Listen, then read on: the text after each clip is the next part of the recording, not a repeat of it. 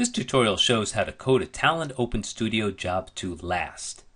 By last, I mean creating a job that will run in production for a long time and that requires only configuration rather than coding changes.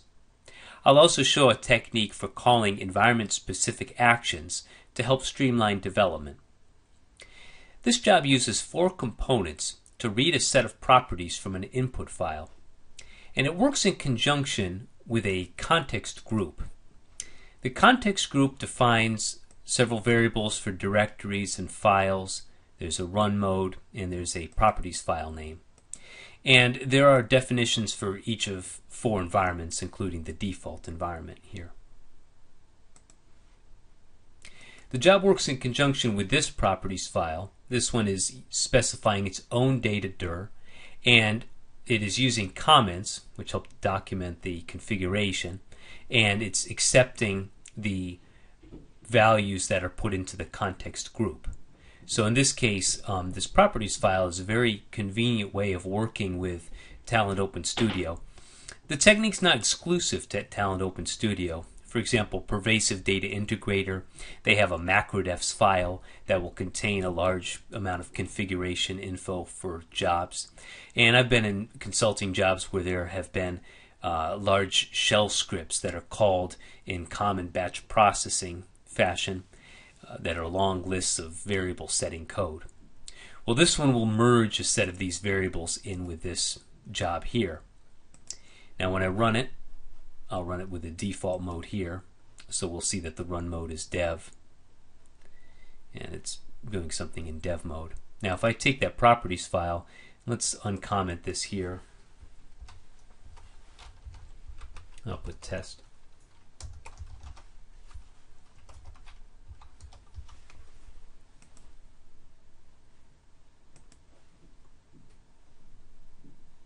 Now you see that it's calling some test server code. And the way you toggle between the 2 files in an operational setting, say a cron job, is there's a -- context param value that will let you slip into different properties file variable. So for example, you could have properties files for dev and test and prod. I'm going to restore the setting.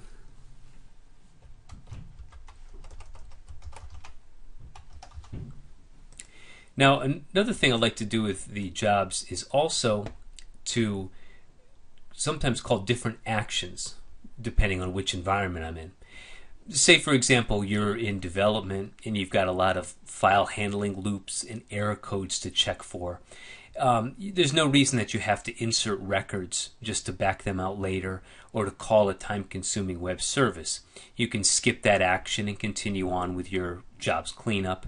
Or you can call variations, as I'm doing in this setting here. So for example, I can pull up the dev configuration and run it.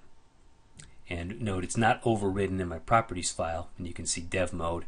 And similarly, if I wanted to actually run a test, maybe against a long-running web service, I can make that same change. The way that you configure the environment-specific setting is that there's a runif on each of these, and the runif is consulting an environment variable. In this case, it's run mode. And be sure to use equals ignore case. The equal operator in Java is testing for object equality, which is not what you want.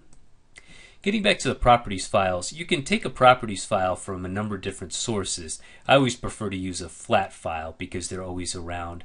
You could use a database, but sometimes in the flat file there are email addresses for error notification. And one of the big failures you could have in your job is a relational database. So I prefer to keep things a little bit lighter. That value is parameterized, and it feeds into a t-context load. T-context load is a 2-element schema, key and value, and I've duplicated the same schema in my t-file input delimited. The t-file input delimited is breaking on this equal sign for a field separator. I also like to add in a t-context dump, which is going to print out the entire context, overridden values and ones provided by the context group, and that will go to a t-log row. It could go elsewhere, but these 4 components are what I would typically put in a Talend Open Studio job. So with Talend Open Studio, there's a way to build your job and development in such a way that doesn't have to do time-consuming web services calls or to create a bunch of records that you would have to back out later.